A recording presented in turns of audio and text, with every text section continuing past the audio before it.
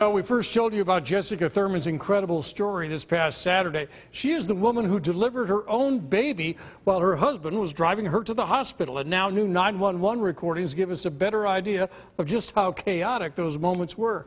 KCCI's Kim St. Ange live in the newsroom. There's more on that. Kim? Yeah, Jessica and Danny were on their way from their home in Mitchellville to Methodist Medical Center, but their baby wasn't going to wait any longer. She's coming out. Where are you? She's coming out. Where are you? And I could just feel her. She was just coming out, and there was no stopping her.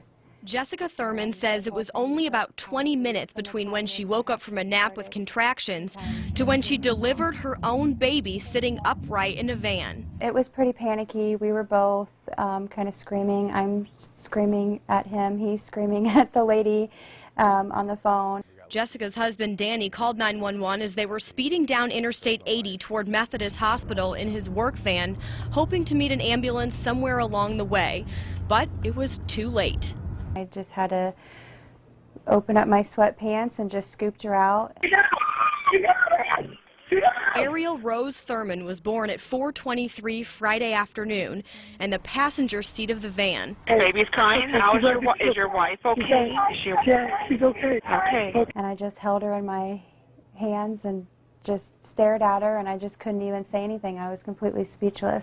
With the help of the 911 dispatchers, the Thurmans met the medics at a Casey's off the Altoona Bondurant exit, where the family was taken to the hospital. It was an experience, that's for sure. It was really scary. And now, 3 days later, when things have calmed down, this couple is thrilled. Doctors say their beautiful baby girl is 100% healthy. We got lucky, and she's beautiful, and she made it. She's healthy, and so is my wife. She's good, so it all worked out. She's beautiful. She's perfect. And Jessica's due date was actually today. She was scheduled to be induced tomorrow. She says this is the absolute best early Christmas present she could have asked for. Live in the newsroom, Kim St. Ange, KCCI 8 News, Iowa's news leader.